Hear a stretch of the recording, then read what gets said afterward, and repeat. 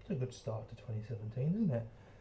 The final whistle has just gone, and yes, I can say that because it is Saturday and it has just gone. Not even lying. My God, it makes a fucking change to say that, I tell you. We drew 2-2 with Liverpool, and I mean, wow. I've got to say, it has to be said, my opinion, that is by far the best performance Sunderland have put in this season. And that's better than beating Leicester 2-1. That's better than beating Hull City 3-0. The passing was so intricate. It was like Barcelona and Real Madrid combined. It was ridiculous. And you know, a lot of people might think I'm overstating that, but I'm not by any stretch of the imagination. Some of the passes were unbelievable. Oh dear. Some of the old whiskey going there. Why not? Why not? It's a perfect start. It could have been almost more perfect had the referee got some of the big decisions right.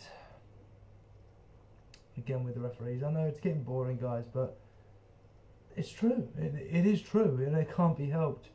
So Liverpool take the lead. Sturridge, fine header. Was an absolutely cracking header by Sturridge. Worthy of beating any goalkeeper on the planet, to be honest with you. And then no more than 6 minutes later, a penalty is given. Ball is thrown in.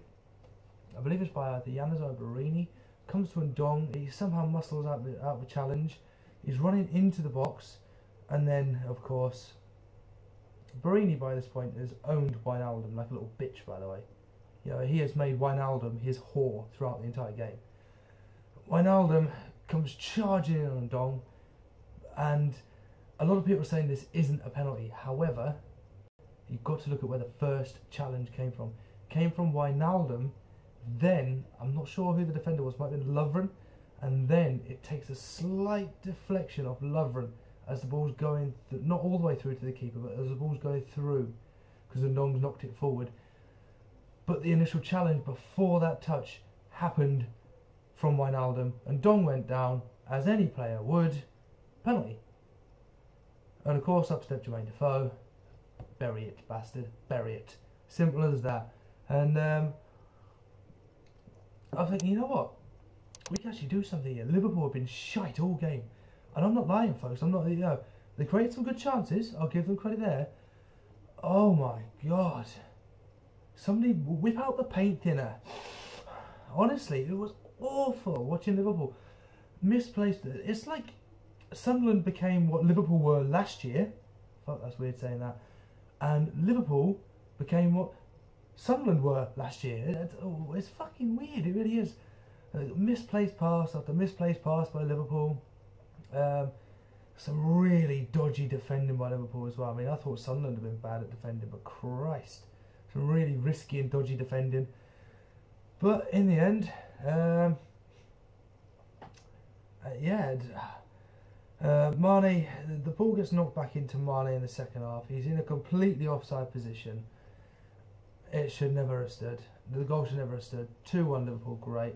Referee and linesman fuck us over again, just like the Burnley game, you know, with the offside goal and the illusionary penalty. But so moving on, we do get a penalty shout a few minutes later. Emre Can with the most obvious handball in the box ever, not given. We had all 3 points in the bag today. We had all 3 points in the bag. We should have won that 3-1 easily. But then the referee finally actually finds his bollocks again after he's pulled them out after they've retreated into his stomach, and he actually gives us a penalty for a clear handball. Last with a free kick, bit of a soft free kick, but you see them given. That's just the way of life. Bit of a soft free kick, and lastly he's got to bend the ball instead of around the inside to go out. He's gone outside to go in on the keeper.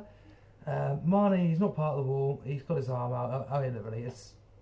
This, you know, hello, I'm here.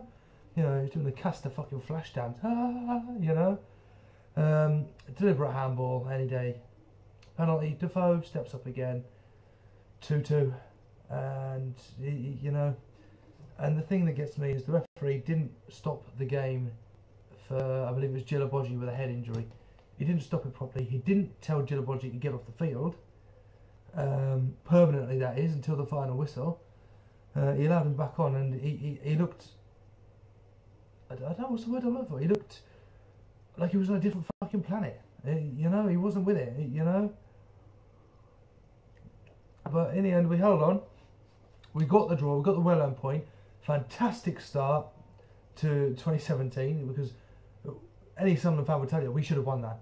And if any Liverpool fan says they should have won that, they're talking out the fucking arse. It's as simple as that.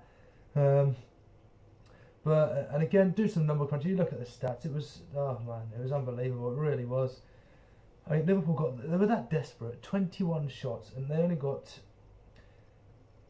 yeah, out of that. Bear with me. No, fuck it. It doesn't want to work. Anyway, yeah. Liverpool, oh, it was unreal. They barely got enough shots on target, you know. And I believe Sunderland actually had a higher accuracy than what Liverpool did for shots on target, believe it or not, compared to total, combined with total shots. So, epic game. So I'm going to quickly touch a few other games. Oh wait, hang on. So man of the match, Didier Ndong. My God, that guy put in a fucking work rate. Jesus Christ, did he? It was unbelievable. He was everywhere. He really was.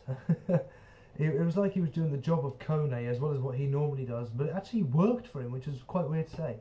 But end of the match has to go to the referee. Obvious offside goal for Liverpool, should never have stood. An obvious, you know, at the time would have been second penalty, going on to a third penalty for Sunderland. The referee bottled it today. He really did. He's a spineless cretin. He really is. End of. Moment of the match. It has to be when Barini and Defoe end up getting through one-on-one. Defoe tries rounding Mignolet. Mignolet flaps at it, gets a touch to it, comes out to Barini, and he just, as he's shot, it takes a deflection and goes wide for a corner. Could have been 4-1 then, you know. So just quickly, Ronald Koeman just really, you know, oh my God, he buried Southampton today. He really did. Everton won that 3-0. Manchester City actually beat Burnley, luckily 2-1. West Brom beat Hull 3-1, doing us a favour, thank God. West Ham and Man United are currently drawing. Fagouli's been sent off in the 15th minute, by the way, for, I don't know, I wouldn't say it was a harsh challenge. It was a 50-50 challenge by both players. Just happens one came off worse than the other. It wasn't a red card in my opinion. I'm going to quickly touch on, I believe it's, oh fuck, hang on. Hartlepool, who managed to draw 2-2 with Accrington Stanley, which is a fair result because they're both down there at the bottom of the table. And then we're going to go on to, I'm going to quickly, because this is kind of, by the way, this is kind of a What the Football video as well. So it's all into one sort of thing, FW What the Football special.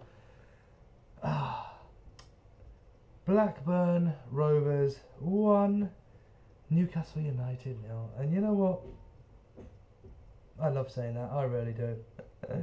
For all of Newcastle's dominance, I have to block the door here because someone's coming up the stairs. So yeah, but game of the day goes to Sunderland any day. Can't really say player of the weekend or anything, can I? But game of the day is Sunderland Liverpool.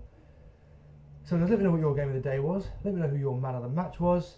Like the video, subscribe to the channel, and yeah, I am going, almost gone. Live stream hopefully tonight, by the way. About 8, half 8 start. So now, gone.